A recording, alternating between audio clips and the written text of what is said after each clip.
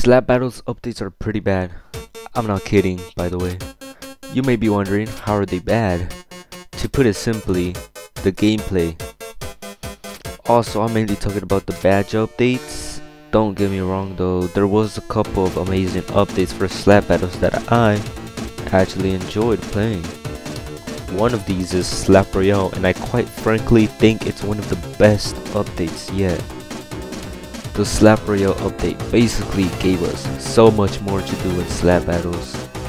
We also can't forget about the Bulb boss fight, which was another great update that I enjoyed a lot. Now you may be wondering, what are the bad updates? Let's just take a look at something like the Brickmaster badge update. To obtain it, you gotta place 1000 bricks without dying in a public server. To tell you that getting this glove was hard is an understatement. It takes around 2 whole hours of just clicking the ability to place 1000 bricks. That's not even counting the amount of time you put into this badge when you die. For some people, this glove is nearly impossible to get. The next badge will be something similar to this, which is the Deep Slumber badge. Now, how do you get this badge? To get it, you gotta use the Z glove and use the ability for a whole hour. If you even get slapped or anything, you will have to restart all over again. Do you get what I'm trying to say here? There's just some badges that require so much time, and there's a chance you may not even get it. And the only time they will get some enjoyment from this is after they get the glove that comes with the badge, after countless hours of grinding for it. Now let's talk about the next badges that have a horrible obtainment method.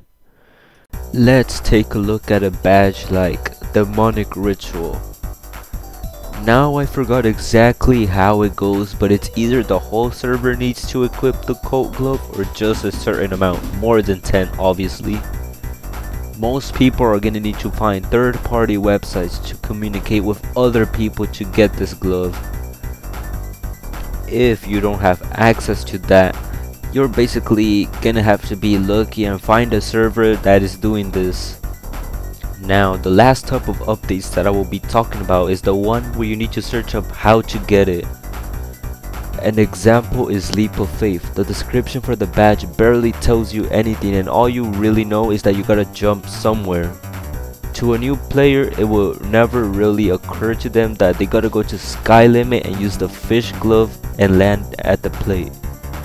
In my opinion, games are not supposed to be played as a wiki searcher or YouTube tutorial finder. Like learning how to get every single badge yourself without anything to tell you how to get it is gonna be pretty painful to do. To wrap this up, I'm not trying to make this video out of hate. I still recommend for you to play Slap Battles and their updates. This is just like a small message to the devs. I am also aware that they have a weekly update schedule and they have a short time to make updates, but wouldn't it be better to just make bi-weekly updates or something like that and add more content other than just gloves each single update? This is basically the end of the video. See you next time.